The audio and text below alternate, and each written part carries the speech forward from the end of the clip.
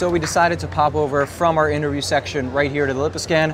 Why not do a test on me and put some of this into practice? So Dr. Periman, if you want to run the test, go ahead. Fantastic. Yep. So let's say this was our new patient and we screened them at the front desk with the symptom questionnaire. You can use a speed, an OSDI, DEQ5, whatever you have, and he screened positive. And let's say his osmolarity was a little bit elevated. Now we're going to have a look at the quality of his meibomian glands. So if you would be so kind just to look up high for me, you'll feel a slight little downward tug on your eyelid.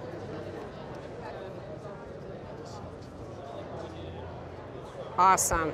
And you can relax. So first thing I'm happy about is you have nice long gland tissue.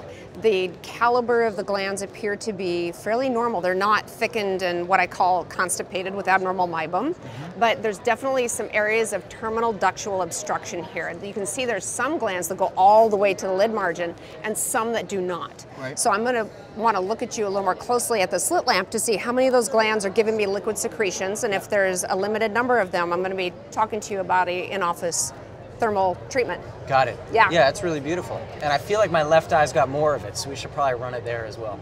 I'd be happy to. Let's do it. Why Awesome. not? So the thing's already clean because we just used it on you, so let's get the other eye going here.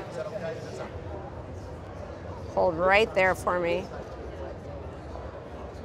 Okay. Great. Now I'm kind of excited. Remember earlier when we were talking about your allergies being worse on the left because that's the side you sleep on with your cat? Here's some evidence of it. There's more meibomian gland dropout. Yours is really mild. I see a lot here that makes me happy, and a couple things that I want to talk to you about. Yep. Again, nice long glands, no significant dropout. Definitely some thickening and constipation in through here, and a little bit of dropout here nasally. So I would want to talk to you about dust mite allergies, cat allergies, get a dust mite cover pillow, a new pillow. Very cool. Yeah. Love it.